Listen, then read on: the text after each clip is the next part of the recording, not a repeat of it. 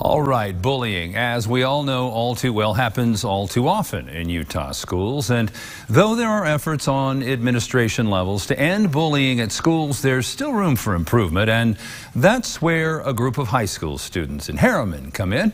In tonight's Utah Caring Stories, Doug Jessop hears from the group of not bystanders, but upstanders.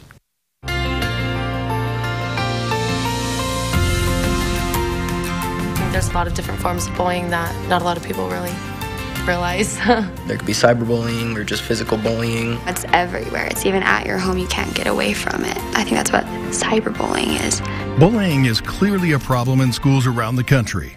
Charlee Sorenson from Richfield is spreading the word by talking to her peers around Utah about a possible solution. So, Charlee, what's an upstander? Upstanders are willing to tell people this is wrong. This is wrong and you should not be doing this.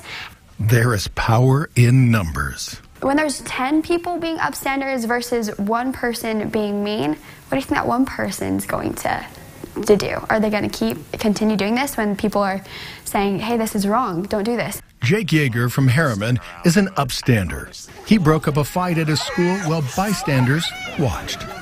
It was crazy. There was just so many people, and I was just like, why are you just standing here, you know, like that's so wrong. People have their phones out. Like it even took me a second to get through the crowd to go break up the fight. I feel bad for the girls for just like everybody's watching them, like what are they gonna do when they stop fighting? Everybody's just gonna make fun of them, and so I just felt like I needed to step in and stop that. They're actually pretty cool, and I was like a little sad. What happened next? Here's the crazy part, okay?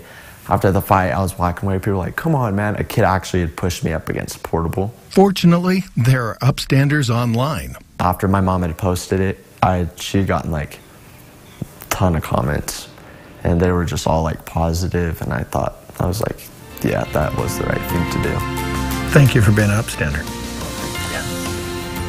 These stories deserve to be told. These are Utah Caring Stories. I'm Doug Jessop, ABC4 News.